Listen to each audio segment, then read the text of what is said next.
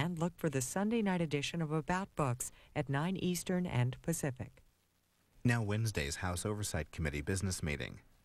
Members of the committee met yesterday to consider funding for the House Government Reform and Oversight and Judiciary Committees. Both panels are seeking additional funds to handle unexpected expenditures for this year, including possible impeachment hearings for President Clinton. Chairman Bill Thomas of California chairs these proceedings. They're 40 minutes.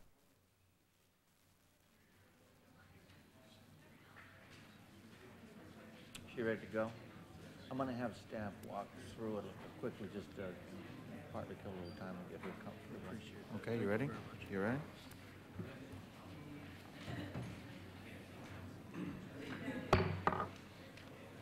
The Committee on Oversight will come to order.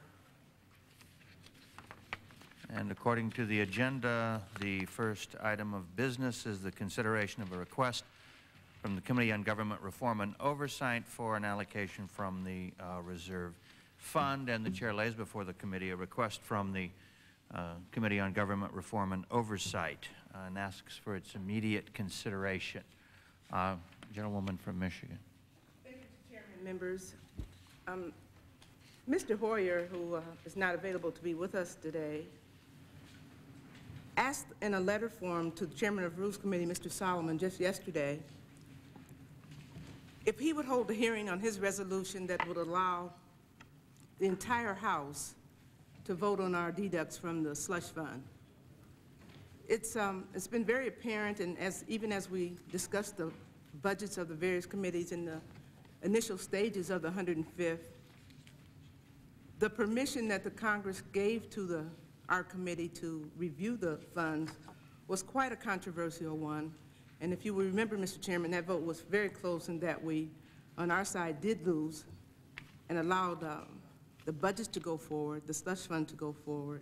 And since that time, we've made several deducts from it. Now, just yesterday, Mr. Hoyer sent, or earlier, a couple days ago now, a letter to Chairman Solomon asking for a meeting on his House Reg 387 that would allow, as we pass out the deducts from the slush fund, that the entire House would vote on it, yea or nay. Inasmuch as Mr. Solomon has not had a chance to schedule that meeting, and Mr. Hoyer is not here today to ask, I'm asking in his absence, Mr. Chairman, if we could hold out on action on any of these today until we get a response from the Rules Committee. I tell the gentlewoman that it is not normal in the House to put holds on legislation, as is commonly done in the Senate. I understand the import of the gentlewoman's request. The Rules Committee sets its own rules and its own timetable for consideration of measures in front of its jurisdiction. Each committee, in fact, does that. This has been noticed, and it's in front of the committee today. I know members have extremely busy schedules, and I do know that the gentleman from Maryland is at an occasion which requires his presence. I will just tell you that based upon the circumstances of that event, the chair would very much like to be at that event as well. But understanding the closeness of the gentleman from Maryland to the concerns of that particular event, I fully understand that. Notwithstanding that, it seems to me that the business of the committee is before us and that the committee should act. Since I believe I have a relatively clear understanding of what the chairman of the Rules Committee would indicate to the gentleman from Maryland. I will not presume on the gentlewoman from Michigan's failure to have experienced previous committee structures, notwithstanding the fact that she hasn't. But I do think it needs to be laid on the record, based upon her request, that the procedure which was outlined and approved in the 104th involved an amount of money for all committees significantly less than had been spent in committees in previous Congresses, especially using the 103rd as the best example. All we have done is simply hold back from the committee allocations at the time that they're requested, an amount that is then provided to a committee when unforeseen circumstances bring about a need for additional money.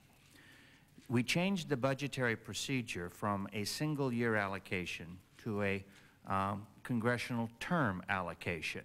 That is, instead of the first session being funded and then a second amount for the second session, the entire Congress, both the first and the second session, are funded at the beginning. Since the entire amount of committee funding plus the reserve fund is less than had been allocated in the past,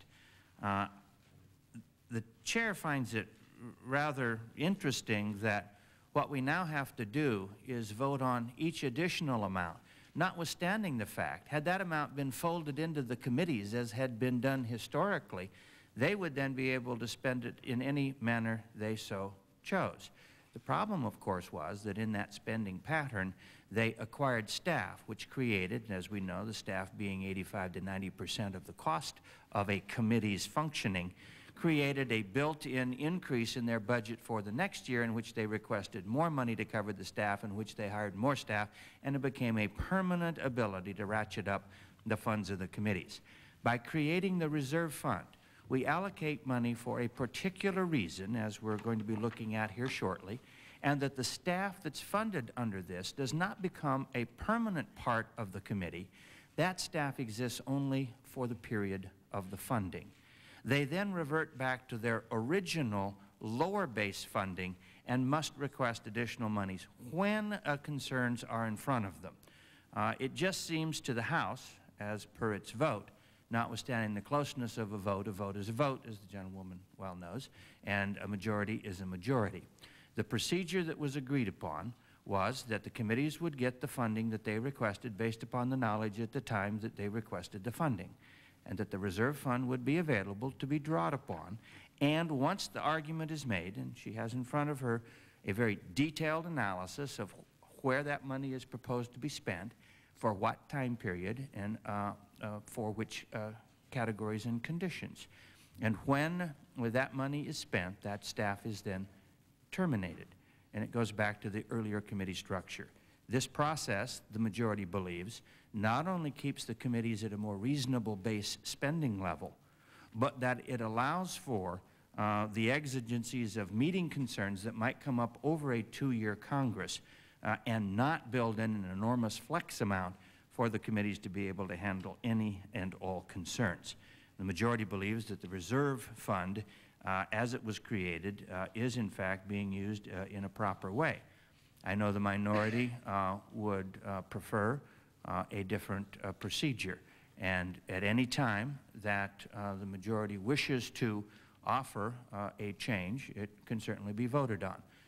We will have in front of us a proposal to once again utilize the reserve fund for appropriate purposes by particular committees.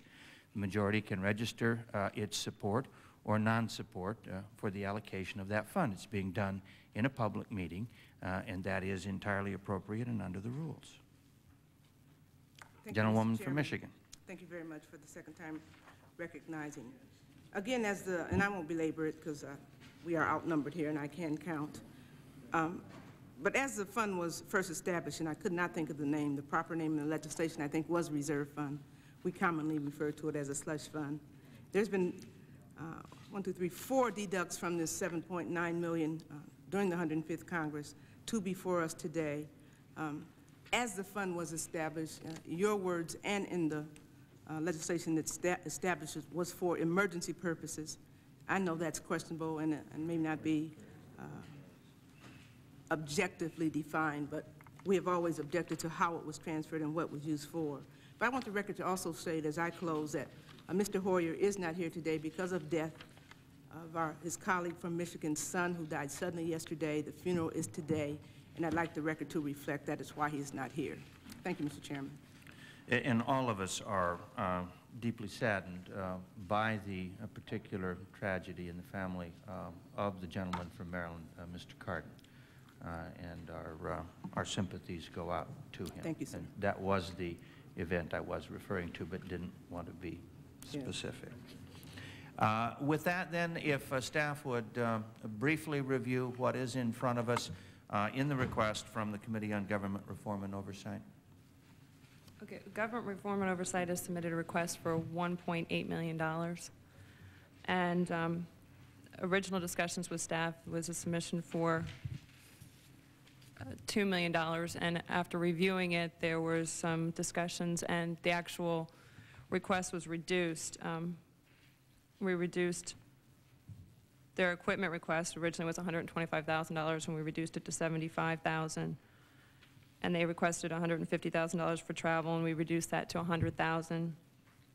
And then administrative expenses, they had originally requested $200,000, and we reduced it to $100,000, so that the request is now $200,000 less, and that's what they're requesting for the remainder of the 105th Congress. Are there any questions on the reserve fund? Gentlewoman from Michigan. Thank you again, Mr. Chairman and members.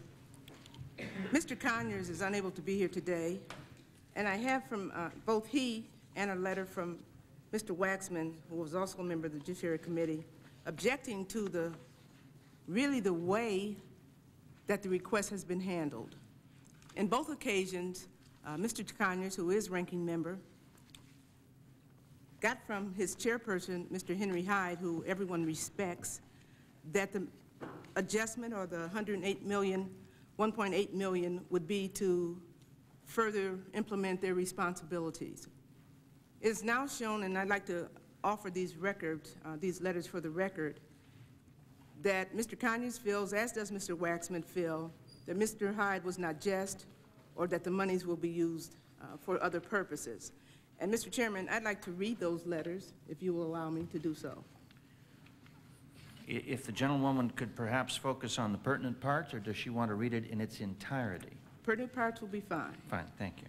I'd like to start with the ranking member's letter from Mr. John Conyers, who has submitted this for the committee, and I'd like to make it part of the record. To Chairman Thomas, it has come to my attention that the committee is scheduling a meeting tomorrow to consider providing an additional $1.3 million. Oh, no. Won't do that one. That'll be for judiciary. I'll do the one from Mr. Waxman for... Yeah, this is for Grok, right? Yes. The Waxman letter is also to Chairman Thomas and our ranking member Gateson. I'm writing to object to Chairman Burton's request for $1.8 million in additional funds for the House Reserve Fund for the continuation of the Government Reform and Oversight Committee's campaign finance investigation. The Government Reform and Oversight Committee has spent nearly $6 million on the campaign finance investigation to date. Even without any additional appropriation, the committee's expenditure will far exceed the $1.8 million spent on the Senate Whitewater investigation, and he goes on that. I want the record to also show that in the last Congress, this committee had $13 million budget, and if we approve this today, this will take it to $22 million to date and still counting. Despite the enormous budget the committee has accomplished virtually nothing, it has held 4 public hearings over the last 9 days. These hearings have largely depicted the work of the Senate, the Department of Justice, and the press. By comparison, then he goes on to talk about it. I'm going to now move to, while I oppose continuing to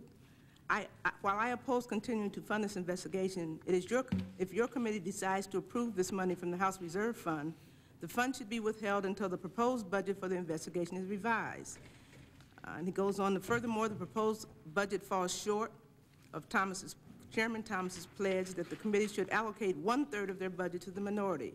As Chairman Thomas stated in the Committee on House Oversight Funding Resolution Report of the 101st Congress, and he quotes you, Mr. Chairman, to ensure fairness to all members, the Republicans, when they were in the minority, argued that all committees should allocate at least 1/3 of the resources to the minority.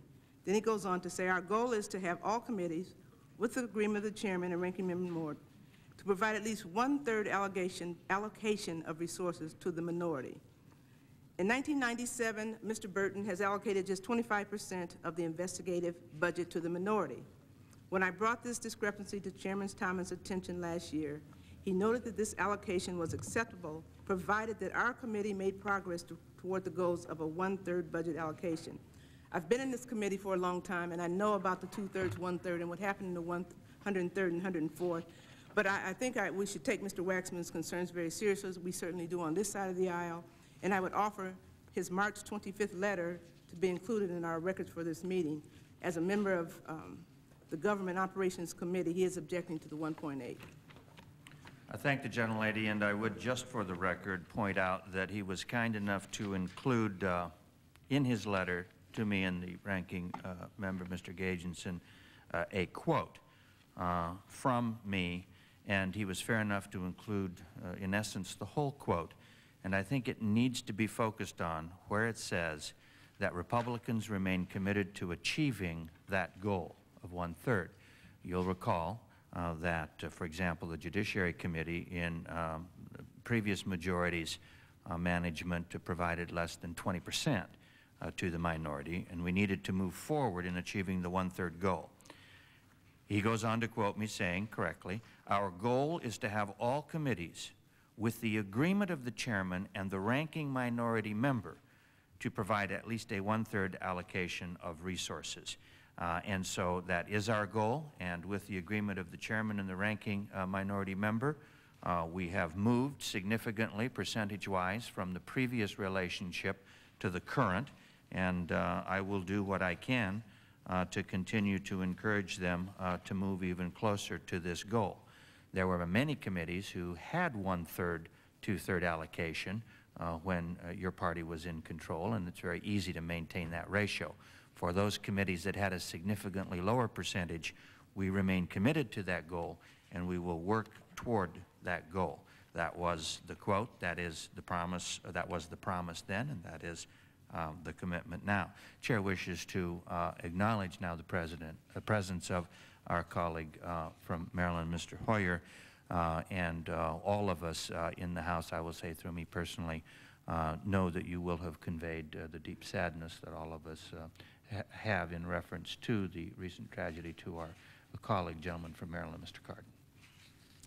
Thank you, Mr. Chairman. The Cardin family, understandably, is devastated by the untimely loss of their son, who was a wonderful young man who it will be a great loss to them and to everyone who knew him. The rabbi's comments today were very moving for everyone who attended the funeral, but I did pass along comments. Mr. Cardin and Myrna Cardin appreciate the sentiments of their colleagues. Any additional comments by any members in terms of the Committee on Government Reform and Oversight Reserve Fund? Gentleman from Maryland. This is the government oversight, excuse me, the government reform request. Correct. Mr. Chairman. The gentleman from Michigan did acknowledge the letter that you had sent to the chairman of Rules. Thank you, Mr. Chairman. Mr. Chairman, as you know, we have had discussions about these requests in the past. These requests obviously come in the context of having a request from a fund that was provided for presumably contingencies that were unforeseen. It is our view that that criteria has not been met with respect to any of the requests that have been made. But notwithstanding that, as the gentlelady has indicated, the fund was created, which is the object of this request, as the result of the rule having been defeated funding committees. There was a concern about the level of funding expressed on the floor. There was then this contingency fund created. That contingency fund was created for emergencies or circumstances that were unforeseen. Very frankly, none of the expenditures that have been made to date were outside the ambit of the original budget request made by the particular committees. There have been at least 2 committees that have gotten a request. What I have asked and introduced a resolution to amend the rules, Mr. Chairman, is that the House have the opportunity to consider and vote on these requests. One of the things that the majority made a very significant point of in the last Congress was that they believed that members of the House ought to be accountable. That is to say that they ought to be able to and ready to respond for their actions and for the actions of the House. In this instance, the request that is being made was reviewed by the Speaker. We don't have the committee chairman here for questioning as to why they need this additional money, which is contrary to the procedure that we follow in the initial budget request, where we do have the committee chairman present, and they do respond to questions, and they do justify their request for their budgets. The chairman has observed that, and I've quoted the chairman, I think very honestly, the chairman has said that in this instance, the actions of the House Oversight are tantamount to ministerial actions. That is to say that once the fund was established, that the only action to be taken to approve expenditures out of that fund would be the approval of the Speaker. And while technically they come to the committee, as I understood the chairman's position, it has been that the Speaker has approved this and the committee, in effect, is a pass-through. I think that that does not provide for accountability. It does not provide for the justification having to be made to members of the House on the additional expenditures. I observed earlier today that the committees have now received some 13% increase over last Congress. Now that is a very substantial increase and is contrary to the strong representations made by the majority when they took the majority as to the fiscal restraints that they were going to impose on the institution. In addition, this committee will have received a 48% increase over the last Congress. 48%. Some, not you, Mr. Chairman, but some on your side of the aisle are complaining that perhaps the White House has received or has hired additional counsel.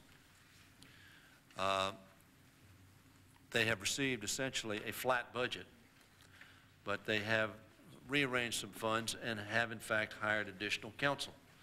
The reason being the unbelievable number of requests that have been made of the White House from almost every source. Frankly, Mr. Chairman, on our side of the aisle, we believe that is a coordinated, considered, not a conspiracy, but a coordinated effort to harass in some instances, yes, to investigate, but to really undermine the ability of this White House to do the business that the American public expect of it. It is also ironic that we spend a lot of time on investigations and not much time on education and health care, and we're trying to move campaign finance reform. I don't know what the status of that is. We're not for the legislation that's being suggested. But at bottom, Mr. Chairman, our position is that we ought to withhold on this approval and on other approvals, one of which is the Judiciary Committee approval that will be coming up, and I will comment on that. But they are of a serious nature and of serious consequences to the House. It ought to be more than a ministerial function. It ought to be up to the House to say that, yes, these objectives that the committee wants to accomplish were unforeseen, that they result from facts which have occurred after approval or some emergency. We therefore will not vote to approve this proposal. That will not make a difference. We understand that. But we do believe that this is inconsistent with the accountability and responsibility that was said to be so much the hallmark of the new leadership in the House affected in the last Congress. Thank you, Mr. Chairman. Thank the gentleman for his comments. And just to make sure that everyone understands what the new majority did, I want to put it in very clear numbers perspective. What I said, I believe, Mr. Hoyer, before you came in, was that we decided to allocate committee funds differently. Rather than putting all the money in the committees and letting them build up their staffs, using the increased staff as a base for increasing even larger their committee funding, we thought it would be more appropriate to withhold an amount.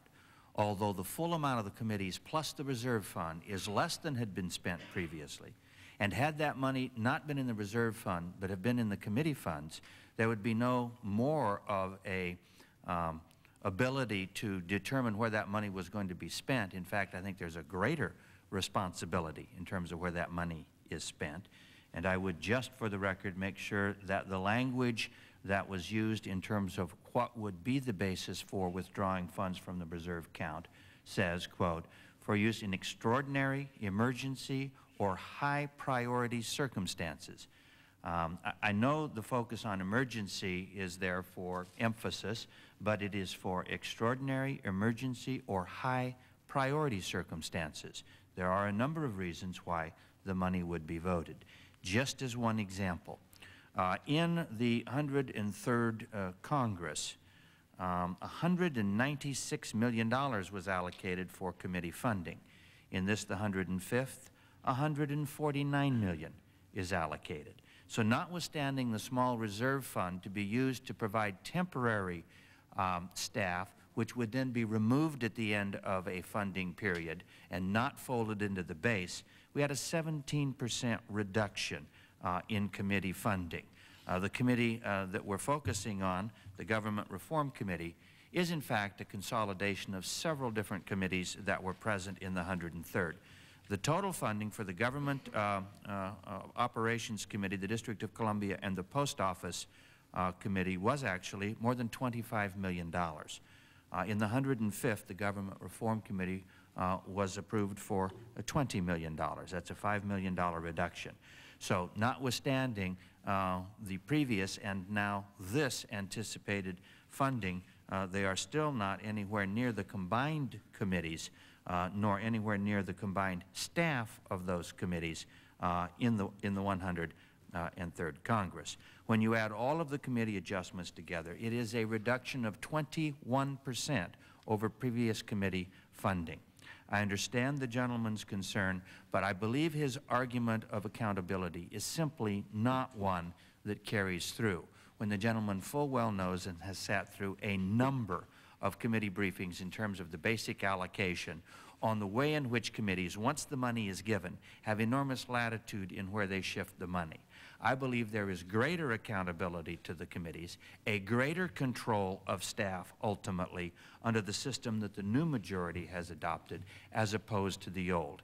Instead of giving complete rein to the committees with as much money, $196 million, as was given by his party, we have cut them back to 149 and then allocated only those funds where it is believed to be necessary for an appropriate time without an ability to accrue staff. The gentleman was not here when staff reviewed the request of the Committee on Government Reform and Oversight. Gentleman needs to know that, in fact, the amount that's being presented to the committee today is less. I believe the Committee on Government Reform and Oversight would say significantly less than was requested. The decision-making process that provides us with the package here today is one of interaction and which has been briefed. There are particular clear lines of expenditure in this proposal. Adjustments have been made, and I believe the gentleman's primary concern can be summed up in the fact that the vote that will take place will place him on the minority side and not on the majority side. I fully understand that. But to argue that this is less responsible, that in fact it was better to simply dump all the money, considerably more money into committees and let them spend it how they saw fit, in this gentleman's opinion, and apparently in the majority party's opinion, is not nearly as responsible as the procedure that we have here, because we fully expect to wind up with money not expended by the end of the period, which was certainly not the case in the old system. Any additional comments, gentleman from Florida? Thank you, Mr. Chairman. I have the responsibility of, in addition to this committee assignment, of serving on the Government Reform and Oversight Committee, and I'd like to share with our House Oversight Committee some of the problems that we faced in this investigation. Probably what we've been up against and what we've had to face is probably one of the biggest scandals in the history of American government and also in campaign financing. we did not anticipate what we would be faced with as far as roadblocks and obstacles in pursuit of the facts, particularly in the foreign money investigation. The White House has, in fact, repeatedly stonewalled our committee in turning over information to us. Last May, we had to threaten to hold the White House counsel, Charles Ruff, in contempt of Congress to get them to comply with the subpoena. In fact, I've been to the floor now on several occasions to bring the question of contempt for noncompliance by the White House. In fact, the White House did not turn over the videotapes of the President until last October. The White House has used frivolous claims of executive privilege to stall our committee proceedings. In a deposition last fall, Deputy White House Counsel Bruce Lindsay cited executive privilege in order to avoid testifying about his conversations with the President relating to James Riotti. Last week, 6 months later, the White House finally relented and authorized him to answer the questions. Mr. Chairman and members of this committee, 89 witnesses so far have either taken the Fifth Amendment or fled the country. These are unforeseen circumstances, and I'd ask that this be submitted as a part of this record, just unprecedented of what we're up against to get to the truth in this matter. Many of these individuals are presidential appointees, such as John Wong, Mark Middleton, Webster Hubbell, and Charlie Tree. As you know, the Senate recently closed down its investigation of this matter, only to find out, and this is from the from the Washington Post and also from the New York Times, that many questions were left unanswered. As a matter of fact, we have been told by Director Free that, in fact, that $2 or $3 million of his original estimate on foreign money contribution may balloon to as much as $100 million. And I think the public and the Congress deserves to know what went on as far as this foreign money contribution. Also, I might say that we did not anticipate that the Attorney General of the United States would reject the appointment of an independent counsel to fairly and squarely look at this matter. And in almost an unprecedented fashion, the director of the FBI had recommended for that appointment and then reconfirmed in the last few weeks before our committee the need and his continued desire to see that an independent counsel look at these matters.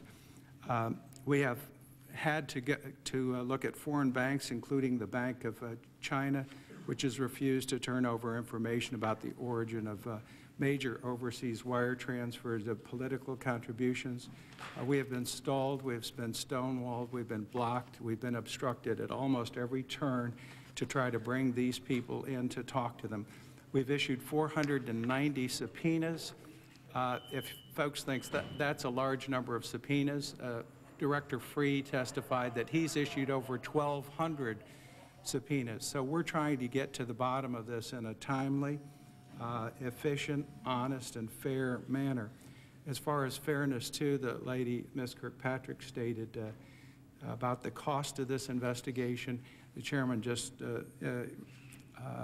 went over the facts, but including all the costs, the staff tells me to date, we've spent $2.5 million rather than the $6 million submitted by Mr. Waxman. We can confirm that.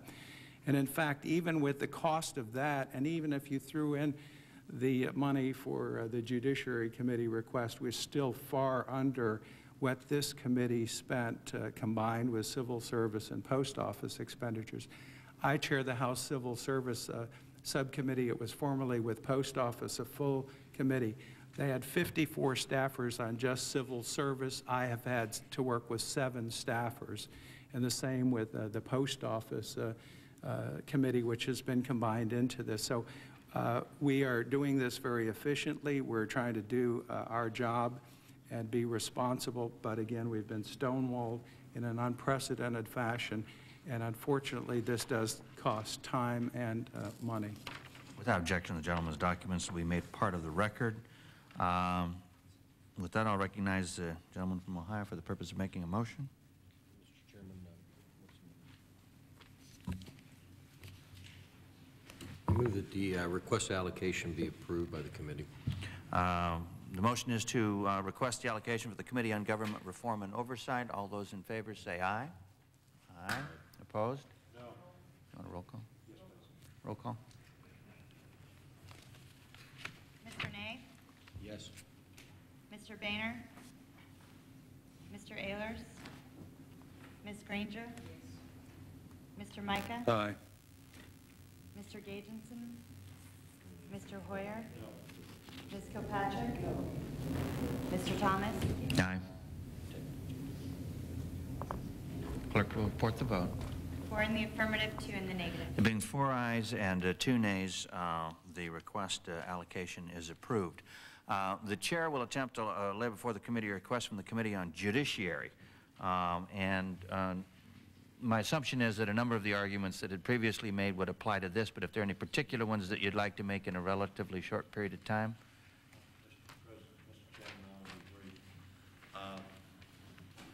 This is a somewhat different matter, and frankly, we've heard 2 reasons. Mr. Hyde yesterday told Mr. Conyers, Mr. Frank, and others on the Judiciary Committee that this money was for the purposes of looking at the reauthorization of the Justice Department. When Mr. Conyers and Mr. Frank brought up that in the letter to the Speaker, dated, I believe, in December, the reason given there dealt with various operations of the Special Prosecutor. Now, I frankly have not reviewed the book that has been given to me, and so I do not know specifically what basis is being used for the justification of the money here. Mr. Chairman, you mentioned the figure $149 million. The information I have is the total House Committee funding in the 105th Congress with such disbursements out of the fund that have been already made as of March 25th, 98, totals $176,430,794, which of course is $27 million more than the $149 million. And if the gentleman wants to have a comparative number in the 103rd Congress equaling the 176, the gentleman's party spent $223 million. And so it is a comparable amount as you draw down. 196 versus 149, or if you choose the 176, then the comparable number would be 223. That is a 21% reduction. And with presumably reduction in committees, we don't have the time to belabor that. Quite obviously, if the gentleman would allow me to respond to his point about the scope of the Judiciary Reserve Fund. One additional point. We understand the point you like to make with reference to what was in the 103rd, which you thought was wrong, but you do not deny that there's a 48% increase in the revenues available to this committee from the 104th, your Congress, to the 105th, your Congress, a 48% increase, so that it won't take you very long until you'll be far beyond the 223 million figure, once having made your point subsequent to the contract with America. That is our point. Now, with respect to this specific request, we're not sure why the request is being made, because the chairman told our ranking member yesterday, not a long time ago, yesterday, much more recently than the letter, which is the issue here, that the reason for this was the reauthorization of the Justice Department. Everybody foresaw the reauthorization of the Justice Department. Nobody thought that was an emergency. It is in the regular course of business, and we believe that if that is correct, this is not justified. Now, with respect to if there is a deeper, wider perspective here, we believe that the matter is of such importance that this, in fact, ought to come before the House as a whole. I thank you, Mr. Chairman. Thank you, gentlemen. I do not presume to speak for the chairman of the Judiciary Committee. He speaks for himself quite well. But I think when you examine the reauthorization of the Justice Department, no one, I would think, has not noticed with some difficulty the ability of the Federal Bureau of Investigation, the Department of Justice itself, to carry out internally its ability to examine a number of issues that, in fact, the Committee on Government Reform is looking at, as well as Judiciary. When we began the 105th Congress, no one foresaw the internal dynamics that are now going on inside the Department of Justice. That is part of the scope. I would just tell the gentleman on the second portion of the concern about whether or not any of this money is to be utilized in dealing with the special counsel or special prosecutor. I can assure the gentleman that if and when such an action may be necessary, that I will at least personally make this commitment to the gentleman that that funding will not come through the reserve fund structure. It will clearly be a supplemental, and it will go through the floor of the House. With that, any additional comments? Gentleman from Ohio. To put a chronology into the record, if I could, of a chronology of conversations between, time frame conversation between Mr. Conyers and Mr. Hyde for the record. Without objection, that will be made a part of the record. Gentlemen. I haven't seen that. Obviously, I would like unanimous consent that Mr. Conyers have the opportunity to review that and place in the record immediately following that such observations as he may have. I haven't seen that, so I don't know. Without objection. Gentleman from Ohio. Mr. Chairman, I move that the request allocation be approved. Question is on the approval of the request on the reserve fund from the Committee on Judiciary. All those in favor say aye. Aye. Opposed? The ayes appear to have it. The ayes have it. The motion is approved. Committee stands in recess for 20 minutes. Yeah, we've got a...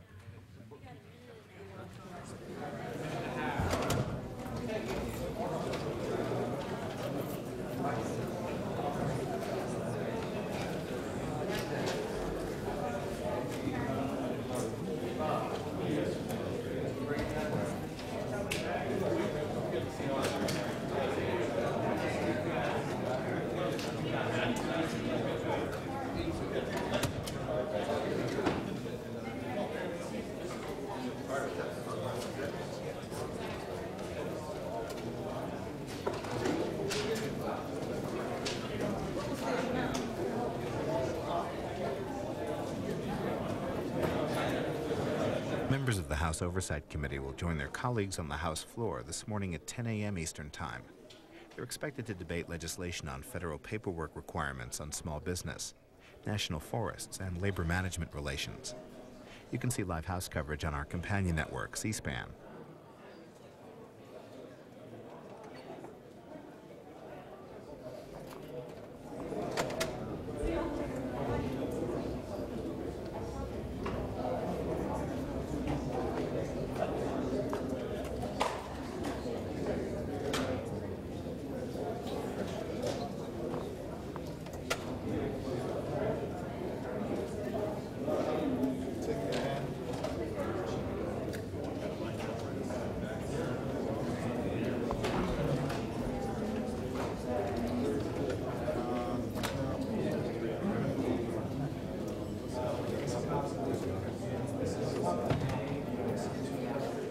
Coming up this weekend on C-SPAN 2, On America and the Courts, a look at the constitutional vision of Justice William J. Brennan with Bill Land Lee, acting